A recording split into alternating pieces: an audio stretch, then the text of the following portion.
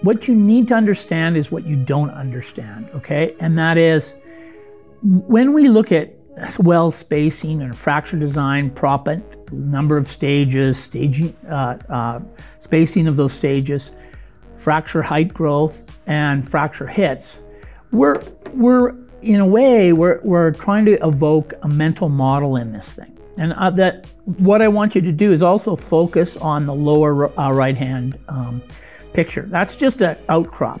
You could imagine that if I start introducing stresses and strains or fractures into that thing, the natural fracture system is going to have a strong influence on the induced fractures. So I think what happened 20 years ago is we assumed, okay, we know what our pressures are and our propants are, and this is how it really works in an ideal world.